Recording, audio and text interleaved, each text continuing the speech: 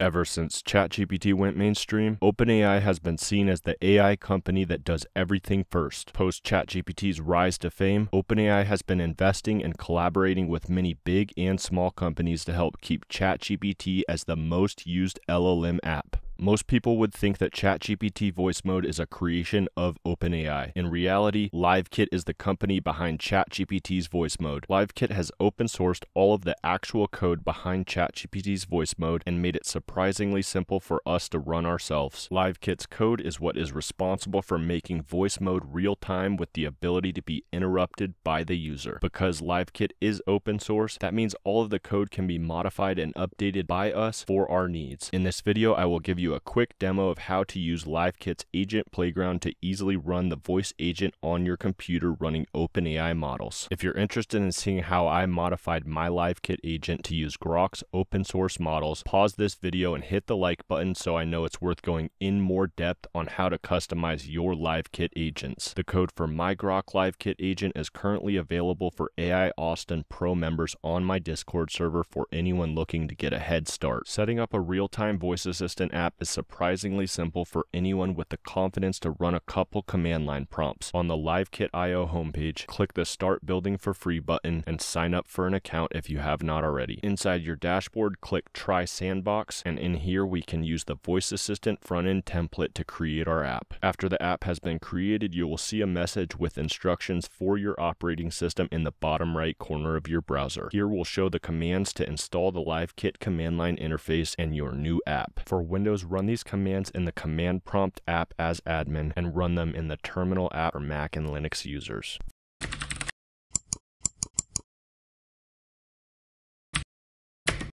For this demo, you will need an OpenAI API key for an account that has usage credits. Paste that in when prompted after running the app installation command.